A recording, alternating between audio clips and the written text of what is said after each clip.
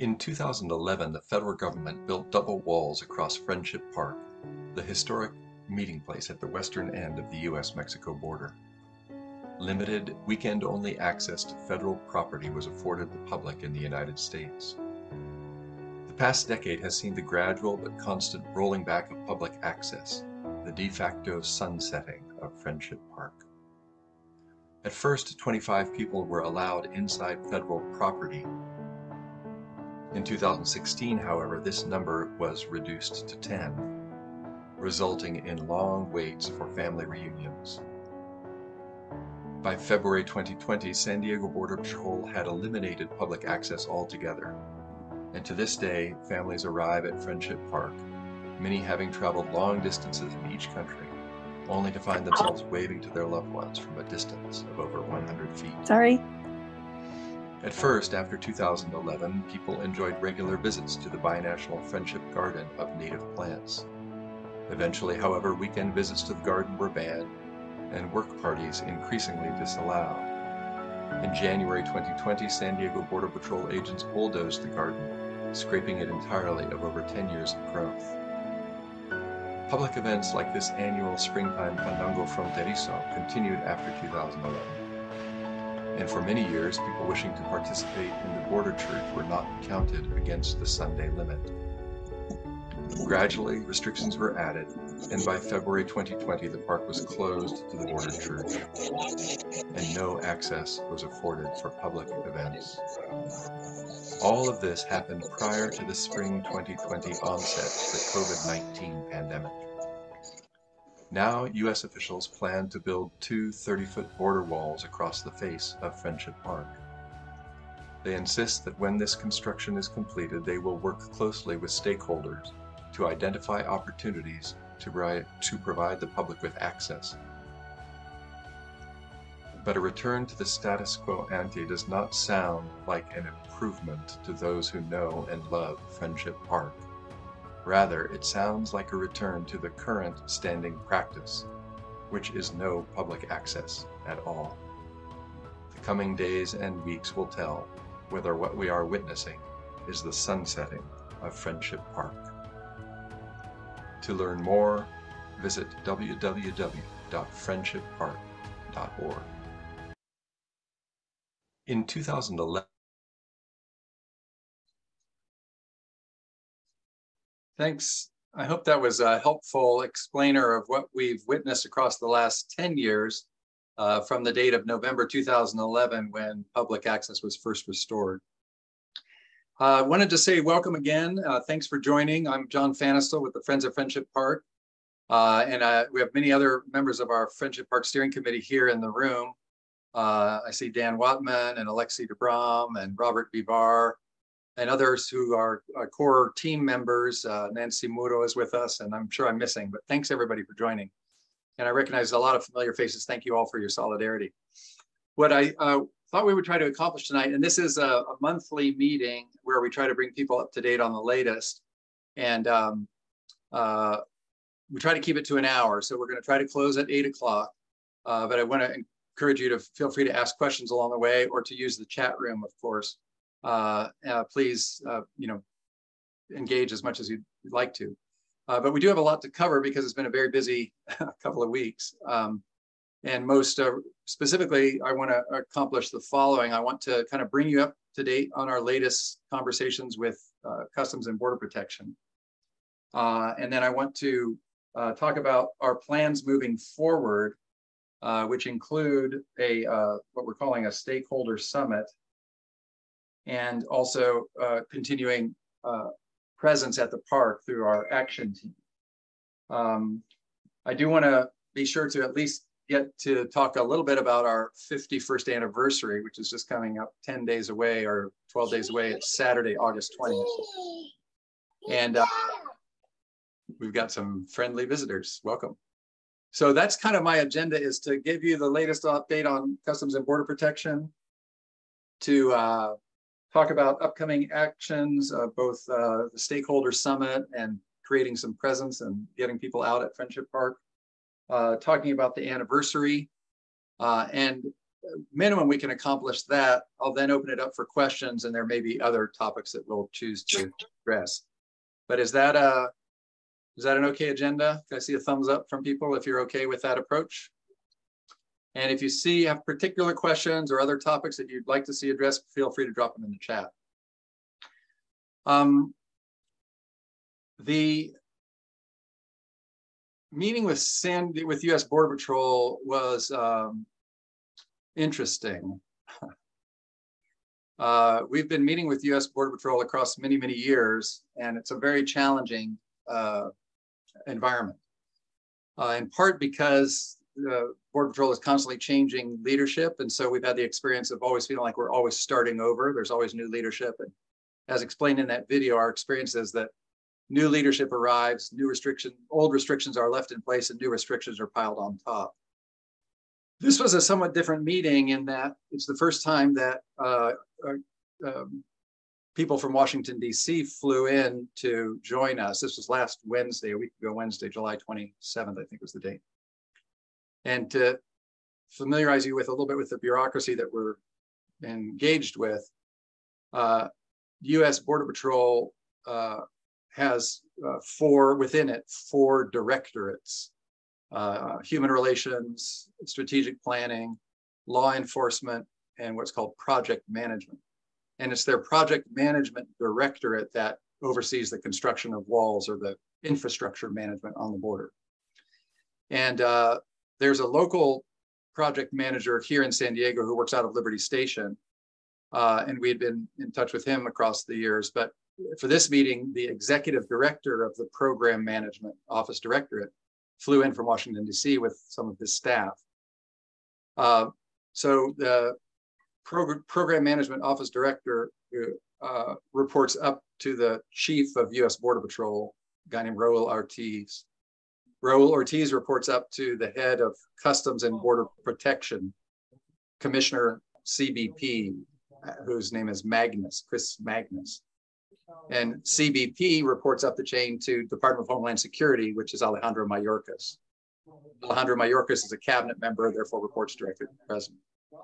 So that's the chain of command that we've been contending with all these years, but we've chewed higher up that chain of command than we ever had before because some folks flew out from Washington, D.C. At that meeting, we requested a 120-day pause on construction. And we're told, we presented letters to them and that we were going to copy all the way up the chain of command, all the way including to the president, which we did. And we were told that they would respond within, by the end of the following week. And in fact, it was on Thursday of this last week that they did announce that they're what they called a temporary pause.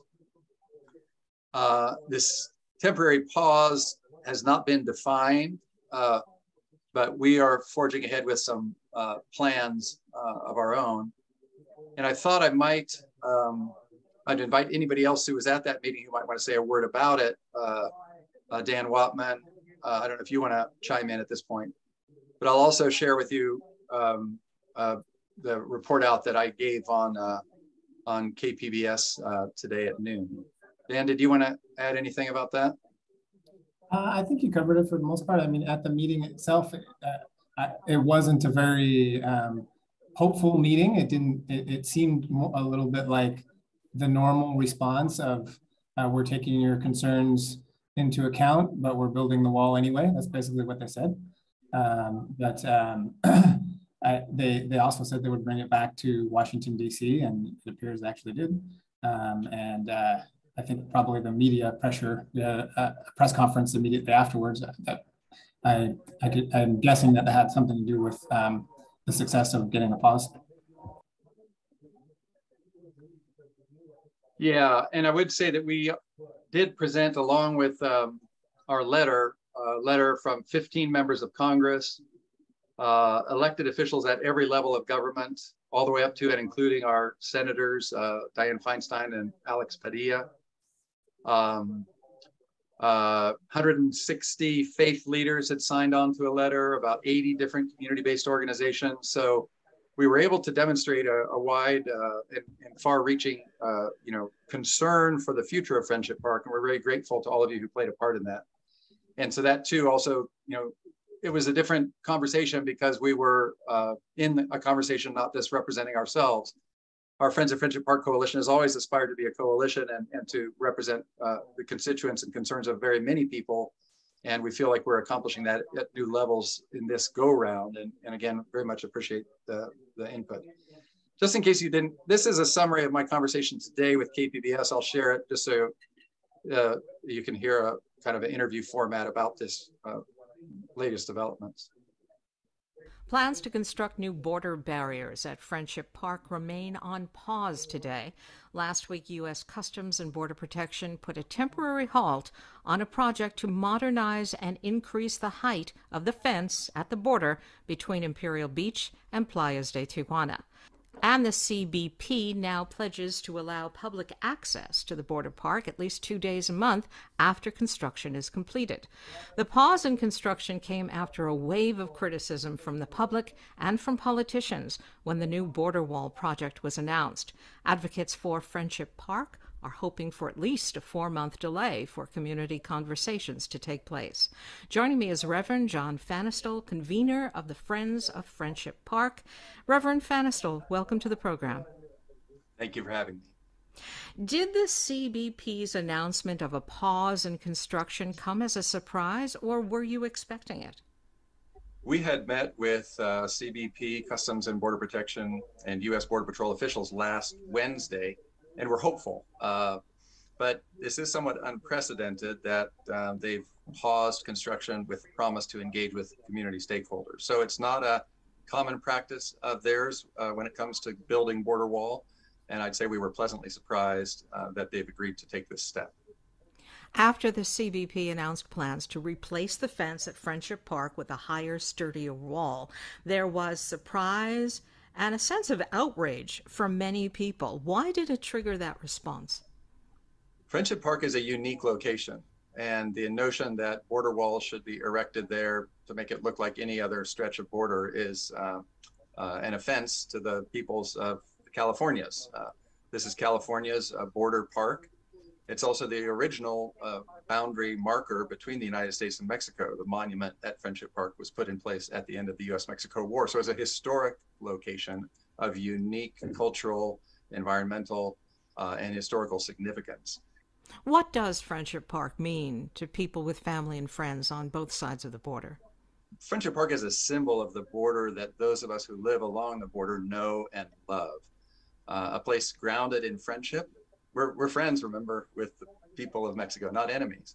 And Friendship Park has always symbolized this place of binational encounter for family, for friends, for communities, for art, culture, music, food, and on, all of the things that those of us who know the border region love about it. Now, the Biden administration says a new barrier is needed for safety reasons. Do you think the present fence needs to be replaced? There are some what are called anti-climb panels, which sit atop the primary barrier. The primary barrier is that border wall that sits right on the international boundary and extends all the way out into the Pacific Ocean. Most folks in San Diego will have seen images of that wall.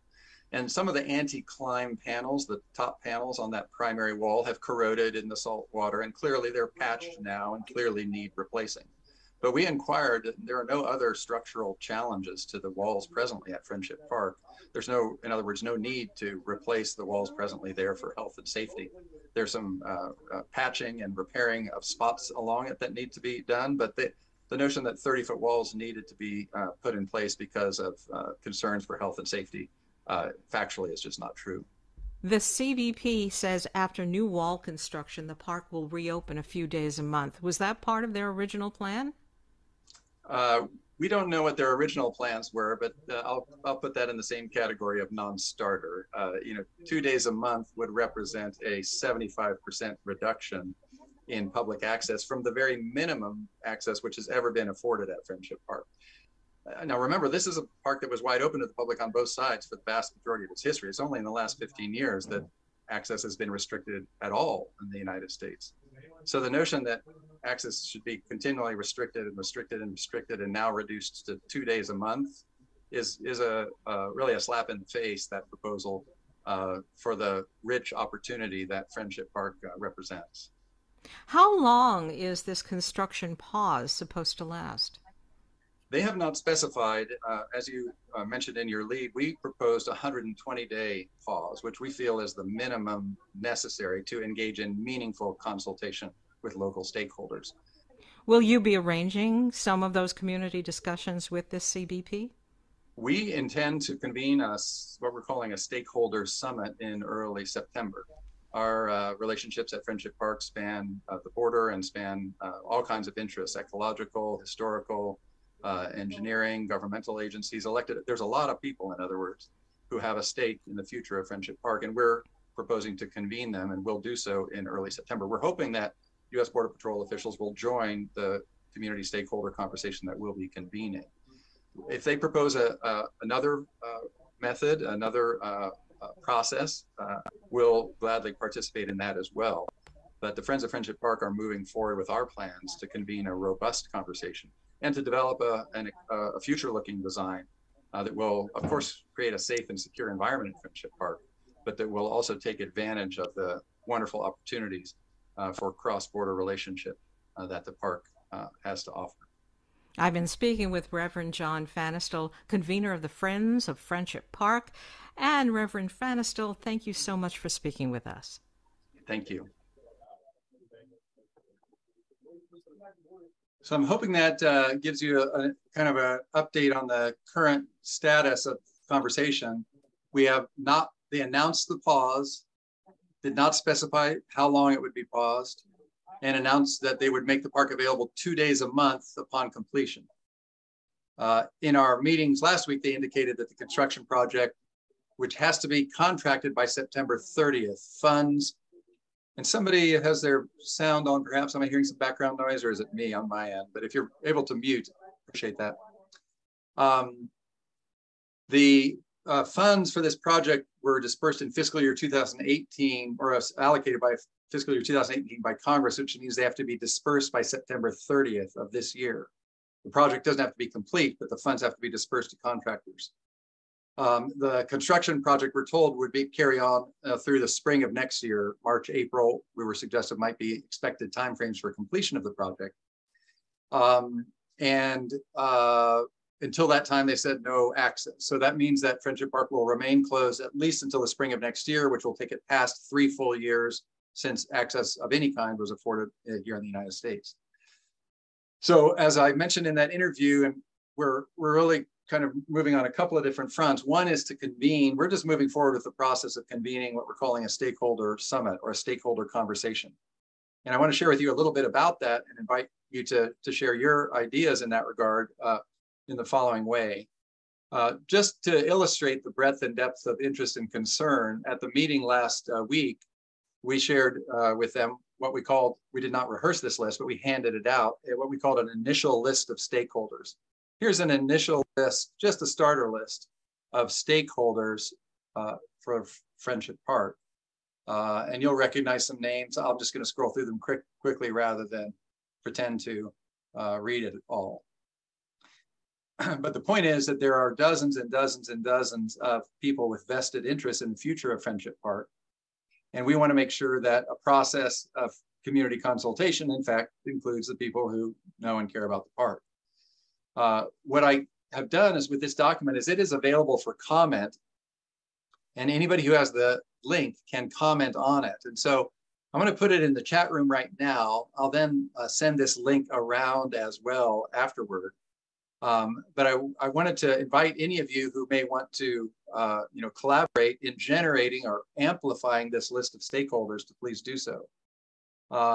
So here in the chat room is the link to that document. And if you'd care to click through now or click through later, if you'd like to add your organization or another organization that you know of, or somebody that you think should be included, please add them to that stakeholder list.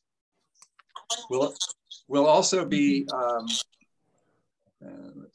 we'll also be circulating soon, we hope by the end of the week, a form to nominate people for participation in what we're calling the Stakeholder Summit. We have a design team that's just beginning to put that process into motion. But the idea is that we'll take nominations from people who would be interested to become conversation partners with us, and hopefully with Customs and Border Protection, if they will join this process in elaborating a more reasonable and responsive design proposal for the project at Friendship Park. Meanwhile, we'll wait to hear whether they want to, as we expect they might do, that they might propose their own process, and they may or may not accept our invitation. But we're hoping that since we are able to convene this breadth and depth of community concern, and that's the stated reason for the pause, to consult with community stakeholders, we're hopeful that they'll join the conversation that we'll be convening in September. Question. Yes, please, Alexi. Since we have quite a few people here joining us tonight from different organizations, if these different organizations reached out to Border Patrol and invited them to one of their weekly or monthly meetings and asked for an update on Friendship Park, is that something that the organizations can do? And then if they decline, is that something that we would want to know? Because if they want community input and they're declining to accept invitations to let the community know what's happening, we would want to know that they're not really doing what they said they would do by getting information from the community. Yeah, thanks for that suggestion, Alexi. I certainly wouldn't object at all, and more the merrier. By all means, please contact U.S. Border Patrol. We can generate that contact list if somebody would want to put San Diego Sector U.S. Border Patrol contact information in the chat room. I'd welcome it. There is a process that they will have to go through, and we don't yet know what that process is. We're hopeful if they accept our invitation to participate in our process, that our process that we're proposing would, in fact, we would intend to try to canvass and assemble a broad range of concerns. So, I'll leave it to others and to you, Alexi, to, whether it's realistic to expect Border Patrol to go to 120 meetings over the next month. But they certainly could accept an invitation to join our conversation, which would assemble the concerns that span the list that I just shared. So welcome that. Thank you for that idea. And please feel free to reach out directly to Border Patrol. I do want to say just a quick word about the principal concerns without getting into too much detail about the specifics, but we had originally been told that the new 30-foot walls would not include a pedestrian gate. That would have been the complete closure of Friendship Park. We are now assured that there will be a pedestrian gate in that exterior wall, but we're concerned that some people, including perhaps some of our elected officials or others, may hear, oh, well, they're putting a gate in the exterior wall. What's the big deal? Well, here are a couple of issues. First of all, a gate in a wall is still a wall. And especially if the gate is never opened, which has been the case now for 2.5 years and it's going on for years. Second of all, the issue of the 30-foot walls is very, very real. And thanks to some friends, Alexandra and her team, who have created a little video I'm going to share with you. We want you to try to appreciate the impact that the creation of 30-foot walls would have at Friendship Park. These 30-foot walls, we know what they look like because to the east of Friendship Park, you can see them. And if they were driven straight across Monument Mesa, in our view, they would completely obliterate the experience of the park on both the US and the Mexican side. So just to say that the notion that, well, as long as they put a gate in the wall, no big deal, is a very mistaken notion. And we need in conversations, we need to push back against that very strongly. And then here, let's see if I can get to it. Thank you, Alexandra. Just sent me this link. Alexandra, I don't know if you want to say anything about this video before I show it. Sure. So when John asked us to do the 3D kind of animation of what the wall will look like, we started putting it together without actually knowing how impactful it would be. And Melina, who couldn't be on the call tonight, she's the 3D designer who did this. She she said to us, she's like, I actually started crying when I saw it because it was just so shocking, such an impact, and how Border Patrol kind of puts it out that they're just making some changes on the wall. It's really not changes. It's a whole new thing. Thank you. And here's just a very quick representation of what 30-foot walls at Friendship Park might look like.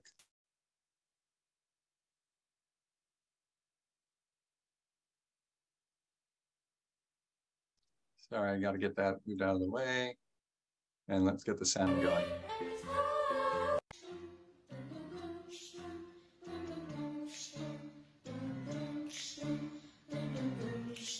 Sorry.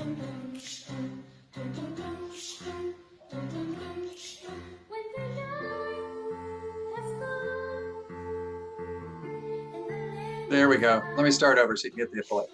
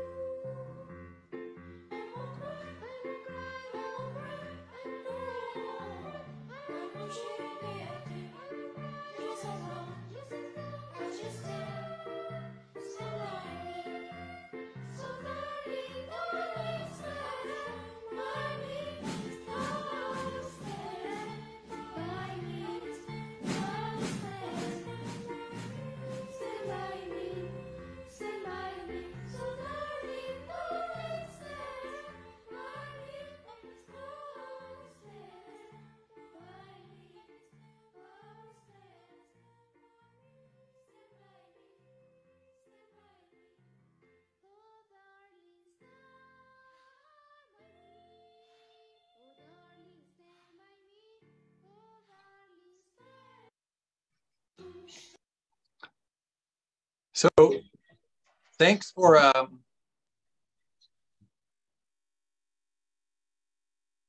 getting my basketball highlights there.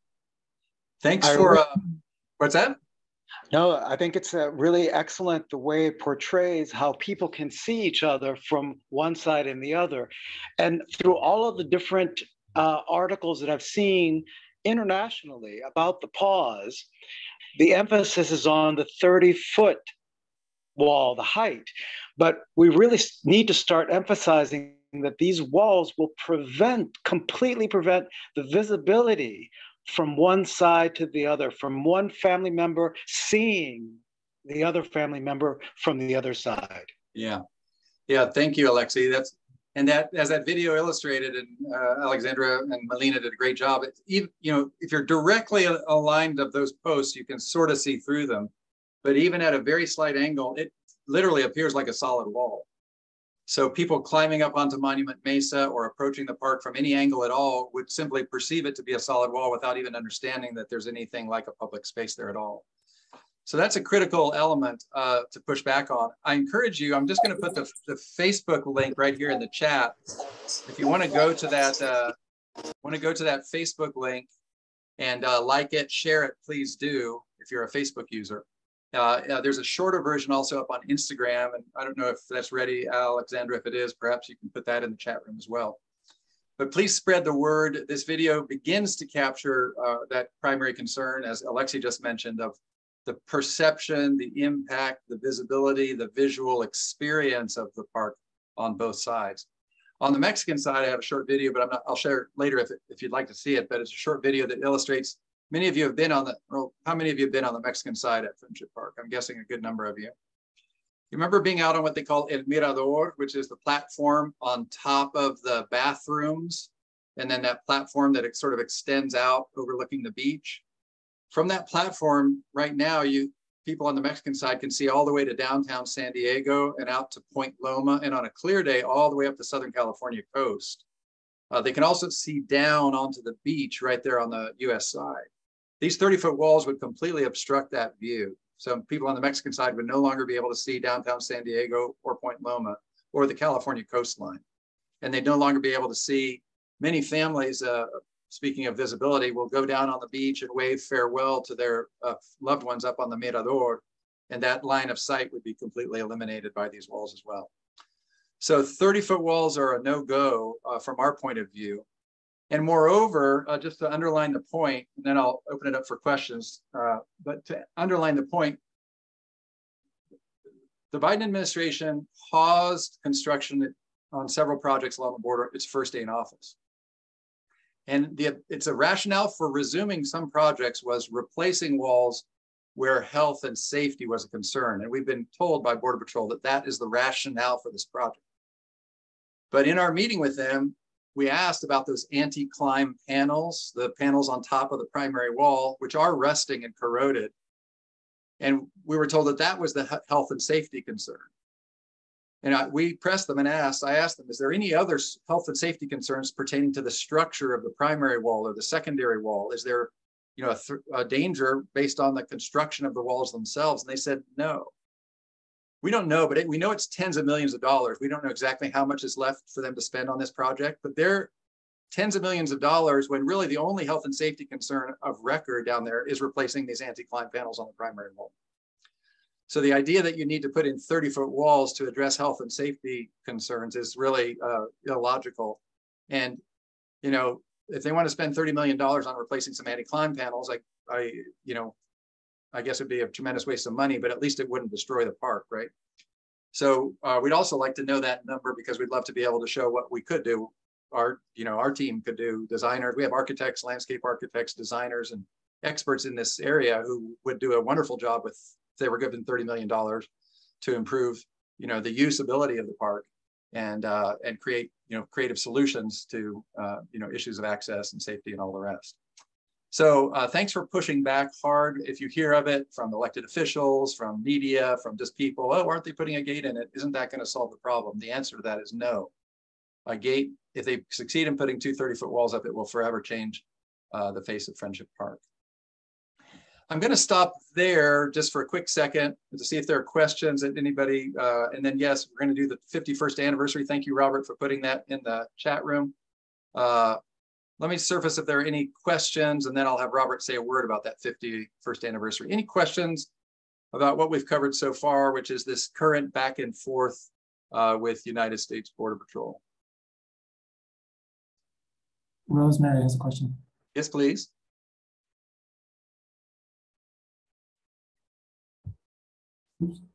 Oops, you're silenced, Rosemary. Can you unmute? And I see Anne with a hand up as well. If they were concerned about health and safety, have they not heard of the serious injuries and deaths that have resulted from people coming over the 30-foot high wall and being seriously injured and dying as a result? Thank you for that. Yep. Yeah, we've learned over the years that when they talk about health and safety, their primary concern for health and safety is the health and safety of their own agents. So that is the rationale for a lot of decisions along the border. But yes, thank you for pointing out that seems rather glaring oversight and hypocrisy. Yeah. Anne, did I see a hand up from Anne? And then Beryl also, yeah. But Anne, did I see a hand up? No, go ahead. Maybe she was on the same point. Beryl, a question from you? I asked last time and I don't think I got the right answer. Who owns this park now? Who? The federal government. The federal government. Okay. Everything between the walls, and in fact, a little further out than the walls, is U.S. federal property. So this people of the United States own the property, but it is in the care, it is in management of the U.S. federal government. Okay. The surrounding area to the north, Beryl, is California State Park. Right, yeah. Yeah, but it is that boundary that there's a line, the property line there at the park is clearly marked as U.S., no trespassing, U.S. federal property. So that's where federal property begins. Thank you. Mm-hmm. Yeah, Raquel, a question? Thanks for the thoughtful and thorough detail on everything. I really appreciate it. I'm curious about the empty chair installation, if you can speak a little bit more about that. And then also just in general, are you all organizing any other sort of creative action or interventions to try and get the word out or drum up support? Thank you very much. Those are the next two stops on our agenda. So right on cue. Thank you. And I'll have Robert, do you want to say a word about, since you put it in the chat, Robert, but do you want to invite people to the Mexican side? And then I'll say a word about the US side for the 51st anniversary. Sure, absolutely, John. We'd like to take the opportunity to invite you all to our 51st anniversary concert, which is going to feature two incredible Tijuana bands. One of them you probably heard of a while back as Tijuana No. They're no longer performing as Tijuana No, even though most of the performers are still part of Tijuana No. They go by a different name. And also, we're very proud that Javier Batiz will be performing. Those that don't know who Javier Batiz is, he's the Tijuana icon, where you could say rock and roll began in Mexico, particularly here across the border in Tijuana. And also very important to note, Javier Batiz at one point was Carlos Santana's tutor on the guitar. That's where Carlos Santana begun his performing and his mastering of the awesome guitar that he plays. So it's going to be a treat. And Javier does perform both English and Spanish. We invite you, come join us. One of the things that we love about Javier is that he loves to play to put a smile on people's face. And that's what Friendship Park is all about. Friendship to make people smile. What time is it going to be? The concert is going to begin now. Actually, the whole performance is going to begin at 1 o'clock. Tijuana No will begin about 3 o'clock with Carlos, with Javier. We're estimating at 4 o'clock. But come since the beginning. There's going to be some great festivities starting at 1 o'clock. So 1 to 5, this is a week from Saturday, August 20th. And as always, we say the perpetual fiesta on the Mexican side, right? But that day in particular, there'll be a huge party. We always say they're throwing a party on the Mexican side. We want to be able to join in someday. Since we can't join in, and thank you, Raquel, for asking, on the US side, we are creating what really amounts to an installation of empty chairs. I put the link in the chat room. The idea is to line the US side of Monument Mesa with empty chairs. And those chairs can have your name on it, or you can put the name of something. You buy a chair or sponsor a chair and put in when you order the chair, you can put in how you'd like to be recognized. But the chair will say reserved for John Pfanstiel. Or for another, if you want to purchase a photo of a family, we can place that on the chair for you, and then we can deliver that to you afterwards. So just to say there's different ways of sponsoring a chair. But our goal, it is not an open to the public event on the US side. It's really this installation of chairs, and we're going to be capturing aerial images with drone and other media to capture this, what we hope will be a tremendous contrast, which is this large and vibrant and energetic public concert on the Mexican side, and long rows and rows and rows of empty chairs on the US side to demonstrate that the park is still closed on the US side. So many of you have already done that. Thank you for doing it. If you go to the link, you can learn more. And if you have any questions, please just holler. I see a question from Fernie. Hi, my name is Fernando Ferniquiros. I'm from Yuma, Arizona, with the Arizona-California Humanitarian Coalition. We're at the border every day.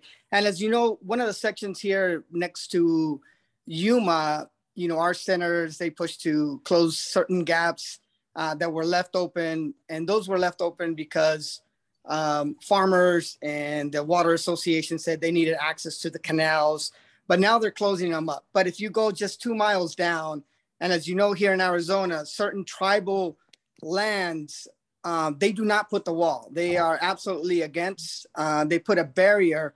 So what are the reasoning, or can we use some of the reasoning they have used to say no to the wall? And they specifically, like Tohono O'odham, and here's a Kokopah tribal land that said, no, you will not build. And it's a stretch about 10 miles.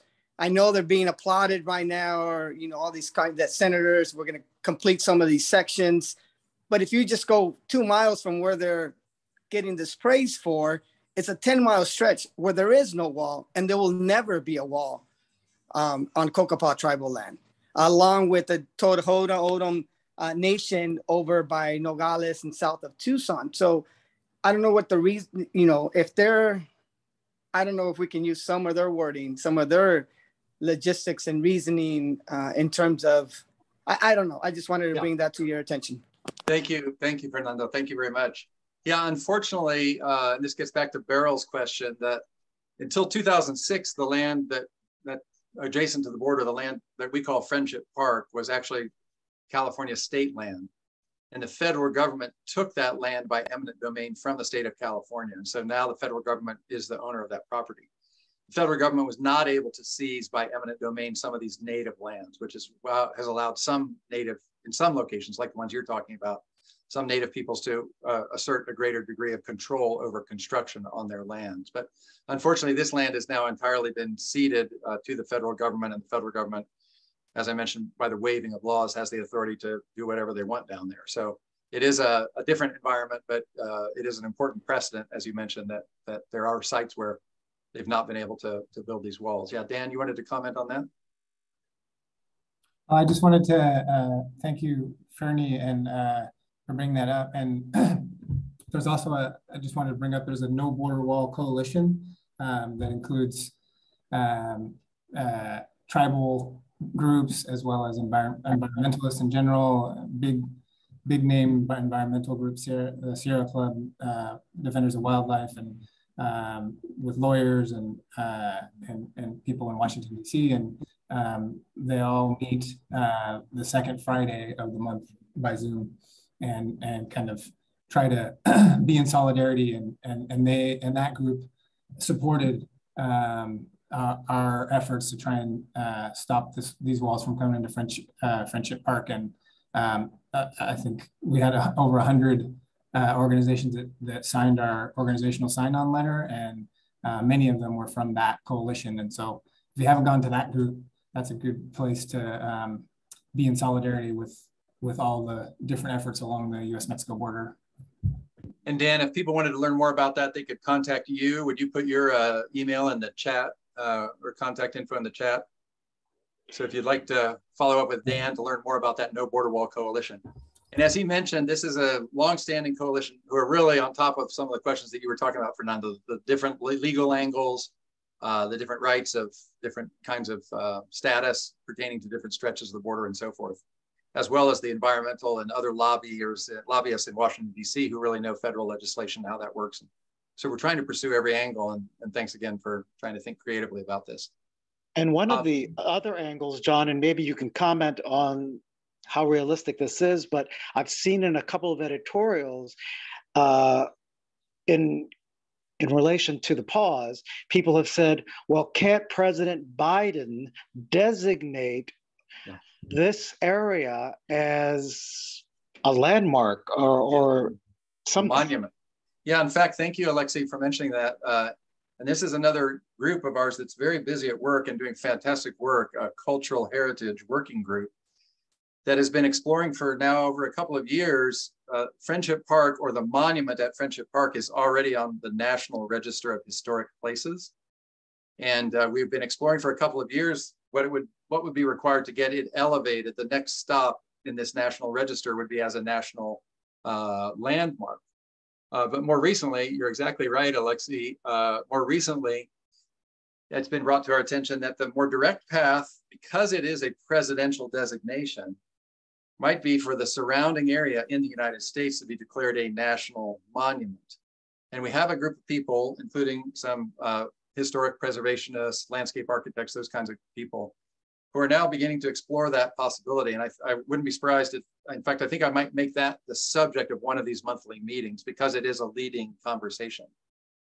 This would be post, after the current fight and post midterm elections and all the rest. But if President Biden would designate Friendship Park as a national monument, the big news, the big game there, in my view, and this is a preview of more conversation to come, but the big change there is that when a place is designated a national monument, responsibility for public access to that site is assigned to a federal agency, and the president can designate which federal agency that responsibility is assigned to.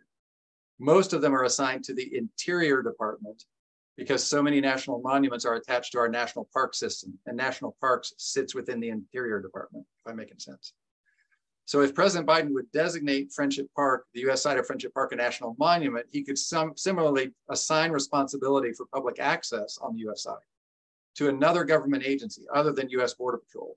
US Border Patrol would still have law enforcement, responsibility for the surrounding area and immigration and, unauthorized crossings and all the rest.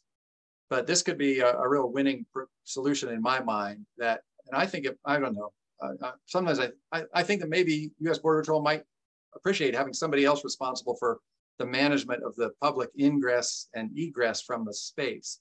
That's a challenge that they've often not risen to, and they say they're short-staffed and they don't have the resources to. So why not assign another governmental agency to curate the visiting experience at Friendship Park and let Border Patrol stay in their law enforcement lane, which is what they, the lane the only lane they know, really. So that's just a preview of future conversations, but stay tuned. We do have a group working on that. If you'd like to get involved in that, we specifically need people with national experience at the federal level with law, historic designation, international treaties, because this would implicate the Mexican International Boundary and Water Commission is responsible for that monument, and on the Mexican side, the counterpart or Mexican side of that, which is called SILA, the Comisión Internacional de Líneas y Aguas. So there's a kind of a binational commission that's responsible for the monument. So if you have interest or expertise in that space, please let us know, and I'll introduce you to the others who are in this cultural heritage working group. I do want to make sure before we close that we extend an invitation for you to join Actions at the Park. And I don't know if Dan, if you want to say a word about this, or if Nancy is still with us, but we do want to extend it. And I do want to get back to Sonia's question too about stakeholder input. But Dan or Nancy, do you want to say a word about upcoming events and activities? Well, I think the major one is the anniversary, which Robert already gave an invitation to. So please mark that on your calendar if you're able to come and or support with an empty chair. In general, we want to invite people to come out to a training every Sunday at 11 a.m. I don't know if Jan, you had that on your jacket to talk about. Yeah, go for it. That was that's pretty much it. And if you wanted to do one of those trainings, just come out any Sunday at 11 a.m. to Southwest High School, and it includes a training on going to the park basically, and creating presence at the park and everything that we're doing there at the park. I don't know if you want to expand. Yeah. Yeah, thank you. I just put that location and chat in that. Every Sunday we are conducting what's called a Marcha de Silencio.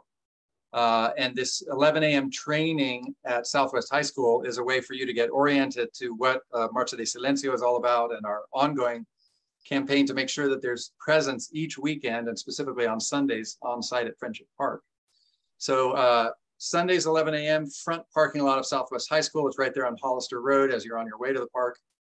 and you'll get an orientation. The Marcha de Silencio, I can share a video if we have time, is a way of demonstrating that up to the present moment and for the last many years, the voices of local communities have not been heard. So marchers march sometimes with a bandana or covering over their mouth, or holding a sign or a photo of a family that would like to visit the park. And so it's a way of symbolically representing that there are many, many people who would use this park if in fact it were open to the public. And we're asking that our voices be heard. So that Marcha de Silencio does require, though, that you receive a training and orientation to what we're doing and why we're doing it, and how we do it, and so forth. That's Sunday, 11 a.m. at Southwest High School. But is that for going to the Mexican side or the U.S. side? U.S. side. Okay. And then Border Church, several of you have participated. Border Church continues to meet on site every Sunday at Friendship Park. Their gathering is 1 o'clock on top of Monument Mesa. And for those of you who know the area, you know that sometimes the surrounding area is flooded and you have to hike in. But right now during our dry season, it is accessible to vehicles. So you can drive all the way out to Monument Mesa these days.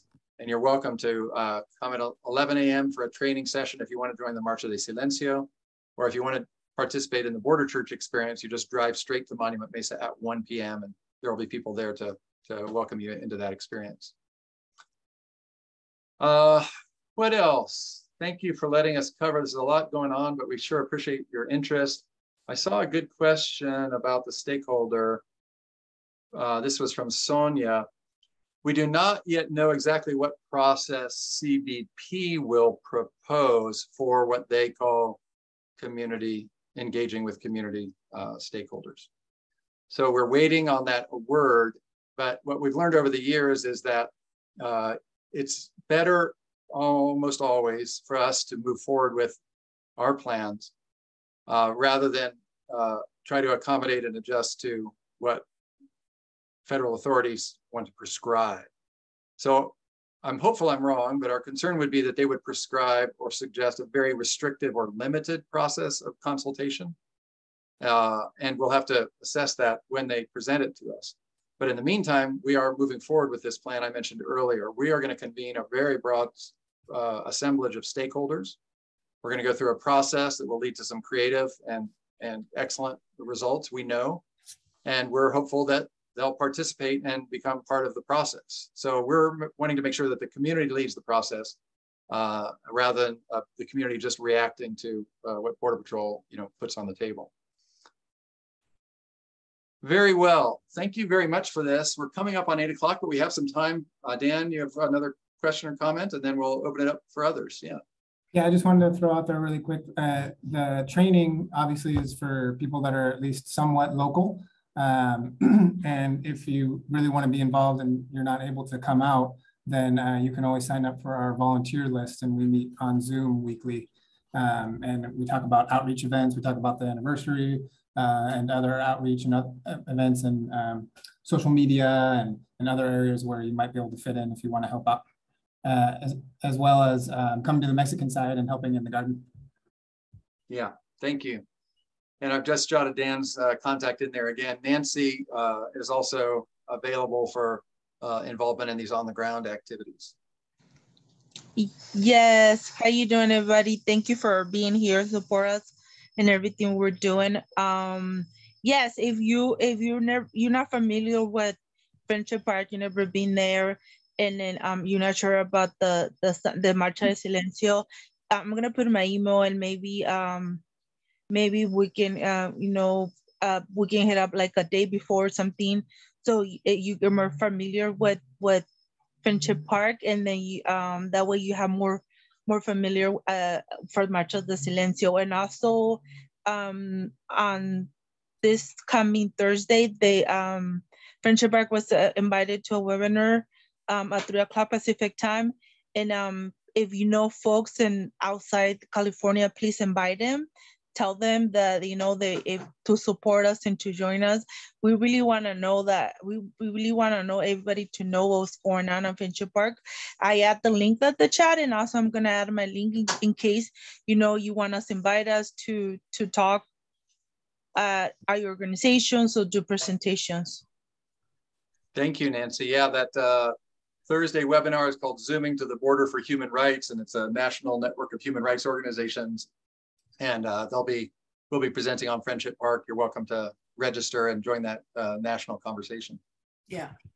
John, Rosemary. Yeah, please. Yeah, I think it's going to be very important as we go along that we get good media coverage for what we're doing. Absolutely. Because the media has generally been very supportive of our efforts and our objections to what they want to do, what they want to put up. So, yeah. And I'm thinking, like, if we do our own, community input, somehow we're also going to have to participate in whatever the CDP Yeah, that's right. Comes up with, or they're just going to say, oh, well, we created this structure and nobody came. And, we can say it's a sham, but then they can just go ahead and build the damn wall, Yeah, no, you're absolutely right. We'll definitely participate in whatever they prescribe, whatever process, but we want to make sure that the process that we design, which will include the full range of input, kind of is on a parallel track. In other words, we're not going to be purely responding to them in the constraints that they would establish. We've had tremendous, and I thank you to many of you who are helping spread the word, tremendous media coverage. I mean, it's in The Guardian in the UK and really being covered in the LA Times. I would say in terms of this particular phase of our work, I've really, and helped me spread this word as well, I've been really trying to elevate the status and awareness of Friendship Park with the notion that it's not just a San Diego issue. This is California's border park. Yeah. It's the only park like it on the US-Mexico border, and Californians deserve a park on the border that they can be proud of. As I mentioned, we have support all the way up to our senators, but one elected official we still really need to connect to is Governor Gavin Newsom. And if any in the room have a direct connection to a key staffer at Gavin Newsom's office, I'd love to be in touch with them. They need to be aware, I think they already are, but they need to be brought into this conversation and come alongside Senators Padilla and Feinstein, all these members of Congress and all the rest. And Governor Newsom, in my view, should be advocating that, this is, California can do a border park right. And we'd like to show the federal government how to do a border park. So please help us elevate this notion that this is a park that's of importance, not just to San Diegans, but to all Californians. And, we don't know yet what our next ask of elected officials will be. But when we ask it, we'll be really trying to, this time around, we had every Democratic member of the San Diego congressional delegation and members of Congress all the way up to the Bay Area and some along the border. But we really want to get our entire California congressional delegation signed on to this, because every member of Congress in California has a constituent who has visited their family at Friendship Park. I can guarantee you that, because we have people from every part of the state come down, to see their loved ones at this location. So we need to get all our Californian elected officials caring about Friendship Park. And we need to get, the governor advocating that, federal government should let Californians design their border park. We're very capable of it. Let's not let the folks in Washington, D.C., do their cookie cutter design job on Friendship Park. Let's make it something we, can all be proud of. Very well. Well, this is, and thanks, yes, again, if you have a direct connection, please, get it to me directly. I'm at the end of these meetings, I sometimes lose what's in the chat and all the rest, but my address is john@viainternational.org. And I appreciate any links, ideas. This was recorded tonight, so I am gonna send to you all a link of this recording. Feel free to share that with others. We ask that people, the first time they come to one of these general meetings, that they register, and many of you have done that. Subsequently, we'll try to get the Zoom link out to you. But these meetings are the second Monday of each month at 7 p.m. Pacific, with always that 6:30 p.m. orientation, a half-hour orientation beforehand, which is more about history and introduction to the park for those who might be less familiar. Fernie, you have a question for John, yeah, Fernie? Thank you, Fernie. Yeah. No, just that, you know, you're talking about elected officials, because I just got invited to, on Thursday, there in Coronado Island, there's a golf tournament for our elected officials. So it'd be good if we have something that we can put in their bag. I don't know, but they're going to be all there on Coronado Island this Thursday. I'll send you the information. And I know it's all elected officials from Imperial. I don't know what they call it. I was trying to get the name of the exact tournament, but it's all city council members and, you know, who's who, chief of police and all those. So it'd be good to get those individuals on board. Appreciate that. Thank you very much. Yeah, thanks for links, leads, ideas, all the rest. And I'll try to send out a follow-up email with the links that were shared in this conversation. Good. We're coming up at 8 o'clock, and thanks very much for joining. I have a few more minutes, so I'll stick around for if there are any follow-ups. But for the moment, please do sign on, come out Sundays at 11 a.m., sponsor a chair, join the volunteer conversation, and continue to spread the word. Thanks for your solidarity. There's a great deal of momentum behind us this time around, and we're entering conversations with U.S. Border Patrol in a very, very different position than we have been in the past. So thank you all very, very much for your solidarity. And I'm going to call it closed at that. I hope you all have a great night. We'll be in touch. You know where to find us. So gracias, right, everybody. Thank you. Gracias.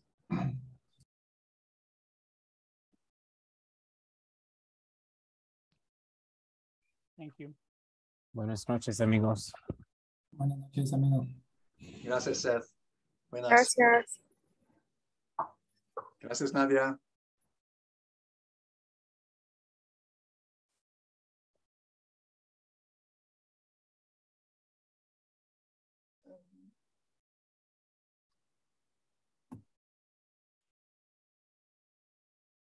Thanks, everybody.